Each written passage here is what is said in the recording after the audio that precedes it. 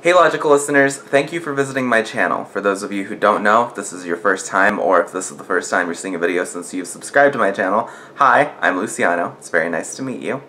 And in today's video, which is being filmed and uploaded on Darwin's Day, I want to talk about the impact that Young Earth Creationism had on my life. Because for a while, I was a Young Earth Creationist.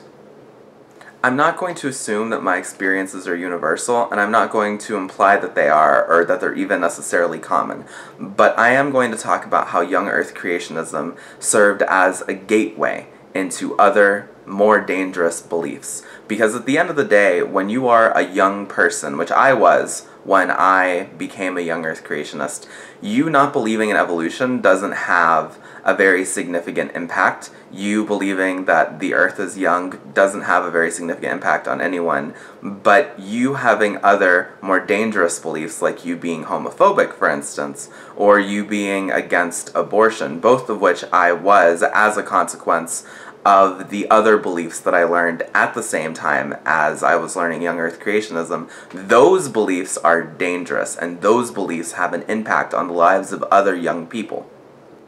When I was younger, I lived in Colombia, and after I lived in Colombia, I moved to North Carolina. I moved to a community in North Carolina that didn't have very good public schools, or at the very least, my family didn't believe they had very good public schools, and I was put in a conservative Christian school.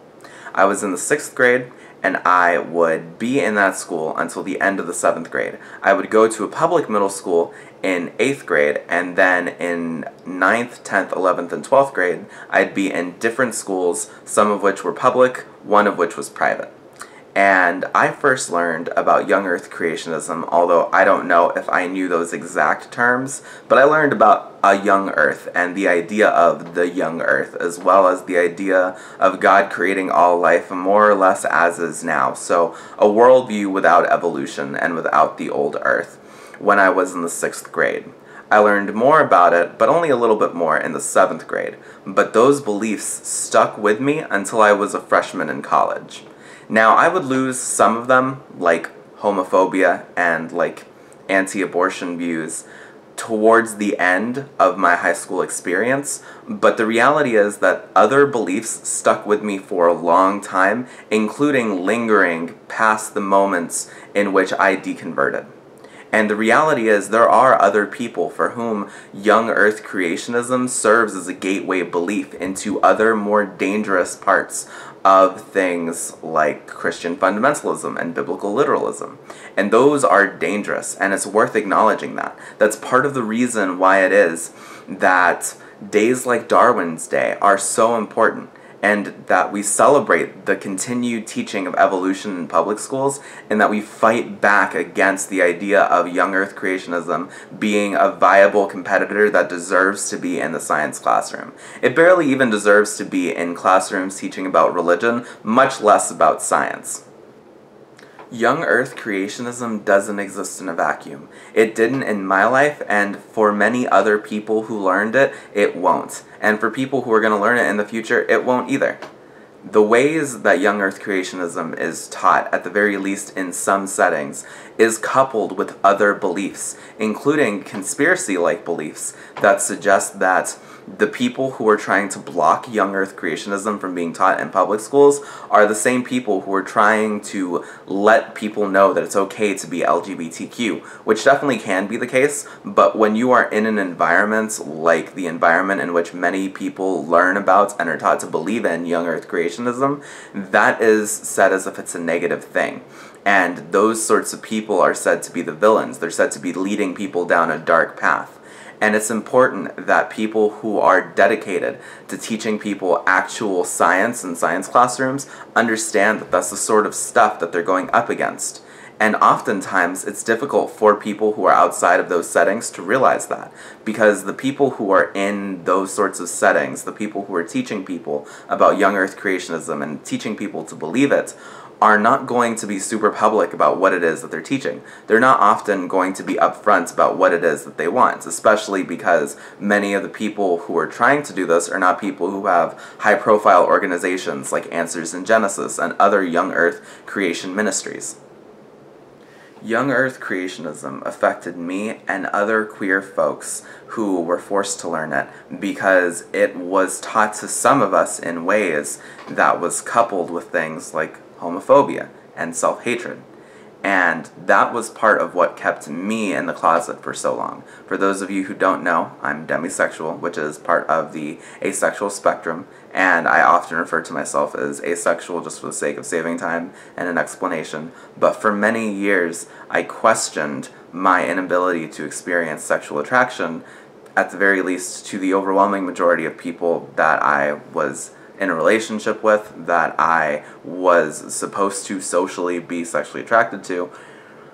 I questioned why I couldn't experience sexual attraction to them, and I wondered if I was gay. But as a Christian, as a Young Earth Creationist, those things were unacceptable to me, and they made me struggle internally.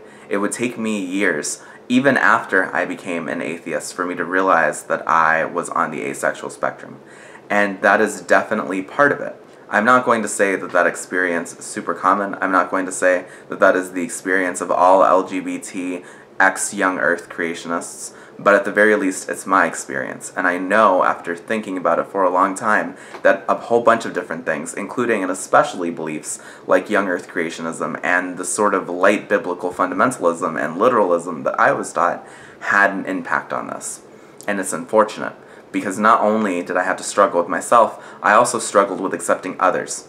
And I'm not going to say that that is everyone's experience, because that would be unfair and ridiculous, but it was my experience. And for me, that would become a heartbreaking reality when I realized just how bad that was. I don't want other people to have to go through the experiences and the problems of learning these sorts of dangerous beliefs and then having to unlearn them. And that's part of the reason why it is that I so eagerly support Darwin's Day. I've been talking about this for a while now online, but I am going to start, over the course of the next couple of weeks, setting up interviews with other atheists and secular folks who went to religious private schools, and talking about what they learned, how, if ever, they unlearned the things that they learned, and what their opinions are now on those sorts of schools. I want to get a wide range of folks. I want to get not just Hispanic and Latino, Latinx folks, but also people from a whole bunch of different backgrounds, people from different countries, and most definitely people from other religions. At some point, I'm going to do a solo live stream where I talk about my experiences in the private school that I went to, and if you're really curious, you can dig through some of my other videos to find out more stuff about it. But it was a conservative, at the very least at that time, private Christian school in North Carolina. It was an interesting experience, and I actually really liked it at the time, so much so that when I went to public schools, I actually asked my family if I could go back to that school back when I was still a believer. And that would have definitely been a mistake. I'm very glad that I wasn't able to go back to that school, because that school was a toxic environment. And that's not to say that all the people who went there were bad, but at the very least, the teachers who had the most influence on me personally were not people who should have been having that level of influence on my life. And they're people whose beliefs infected me, and whose beliefs made me a worse person. And I'm not going to say that they are bad people or that they were bad people, but I am going to say that their beliefs were absolutely toxic to other people. And that is true. Their beliefs, at the very least at that time, were not good for people who were outside of their specific belief system and outside of their specific interpretation of their specific belief system. And that's a problem. And I'm happy now that I have left that environment. I'm happy now that I am no longer someone who has that sort of belief system. But it was hard. And that's part of why I'm so grateful for things like evolution being in public schools, and for people to be able to learn objective science facts about science that come from science in science classrooms, and not religious belief systems posing as science.